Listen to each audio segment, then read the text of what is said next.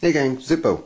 I just realized I've never pulled out the pride in my group of guns. This is a pre-20th century German Mauser, chambered in 9mm Luger. It was switched over at some point, and this was carried along with its sequential brother by a German officer that Commander Bunch, who later became mayor of Muncie, Indiana, took into custody, and he brought these two German Mausers home, the C96. This particular one has a 4.75-inch barrel and is a 6-shot. These are a top loader with the zip strips. Let me show you here. The safety off, hammer back, slide back. As you can see, it is unloaded. Okay, and I'm not going to load it, I'm just going to show you. Now, these are 10-round clips. Obviously 4 are going to stay in the clip, but it's got this area right here, and that's right where the strip goes in. You just simply push them down with your thumb, get the 6 rounds in there, pull your strip clip out. As soon as you pull your strip clip out, what happens is obviously you've got 6 rounds in there, so this drops down, and the hammer comes, or excuse me, the slide comes forward, and it is ready to fire. It is locked and loaded. Okay, you cannot put it on safety with the hammer cocked. I'm going to decock it. Put safety back on. There are a number of different variants to this gun that spanned from the late 1800s to the 1930s. There were also a couple of other manufacturers that copied them. This one is, as you can read here, the real deal, the early version. Like I say, it's a 4.75-inch long barrel. I think it's 7.63mm is what it was originally chambered in, and most of these, they're called broom handles. Most of them, what they had was a large red 9. The 9 was burned into it, and then it was paint filled with red paint. The pair, and where the other one is I don't know, Captain Bunch gave my grandfather one, and I believe his nephew the other one. And it really sucks because they're sequential. You got 877 as the last 3 digits of the serial number. See it right there. It's also right down there, and it's there. It's on every piece of the firearm. You can see there. This particular one's windage goes from 50 meters up to 500 meters. In 50-degree increments.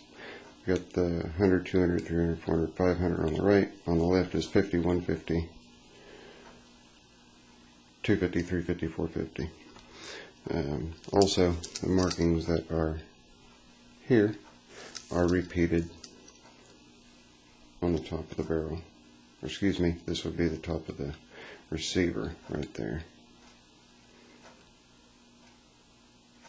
Okay. But just a really neat gun. This is pre-1899. I don't know the exact year, but it is pre-1899. And like I say, Captain Bunch, who later became mayor of Muncie, got 2 of these off of a German officer, and they both came in wooden holsters. Check that out. Isn't that cool? Firearm slips right down in there, and close it down. Now these would have had a leather scabbard type deal over it with a strap, so you could wear the strap around your neck. They also have the lanyard ring at the base of them. Some people say count the number of grooves to get the vintage. There's a lot of different things you can check on these to get the year narrowed down. This particular set of grips has 29 grooves in it, and of course, as I started to say, the German officer that had it converted to the 9mm, so the tops, the barrels and receiver were both replaced with a 9mm, and they are 6-groove, not 4-groove, so it was a later modification on an early frame. Something else about the wood holster that's really cool is it also becomes the gun's shoulder stock.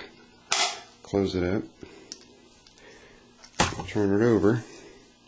You can see it's got this spring-loaded clip on it, and then back strap on the firearm.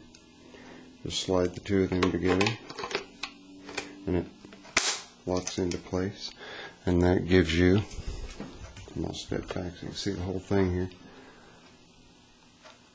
gives you a rifle type grip, which I thought was kind of cool. But I just want to share with you guys, of all the different gun videos I've done, I don't believe I've ever pulled the Mauser out for its little shot in the limelight. So there you have it. Any questions, if I can answer them, go ahead and ask.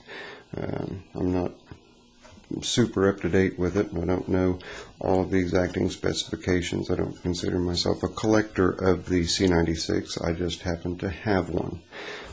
So I'm not all gung-ho in the way of knowing every single itty-bitty little tidbit about it. But if you got a question, ask me. If I can answer it, I will. If I can't, I'll try to point you to a website or two that can help you.